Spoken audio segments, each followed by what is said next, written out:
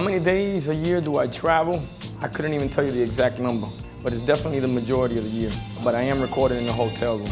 So everywhere around the world is my studio, let's just say. The beautiful part of it, that's the best education anybody could get, is just being able to travel the world, seeing how people are more similar than they are different. As far as what Pitbull Inc. is accomplishing, it's not about the money, it's about the journey.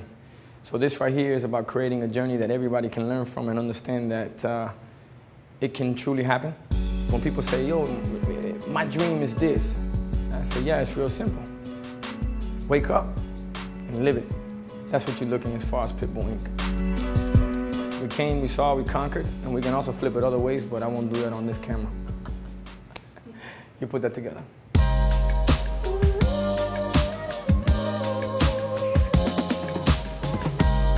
Three of my business heroes, I would say the Slim family.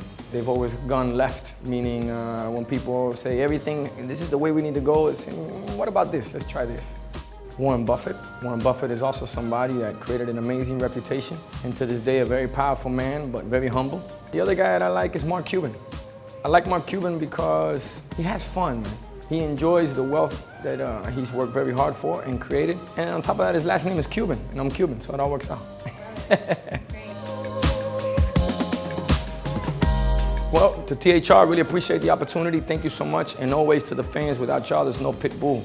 So as you see, little by little, evolving, maturing, and growing, all thanks to you guys. Y muchas gracias. Ya lo sabes, pa'lante.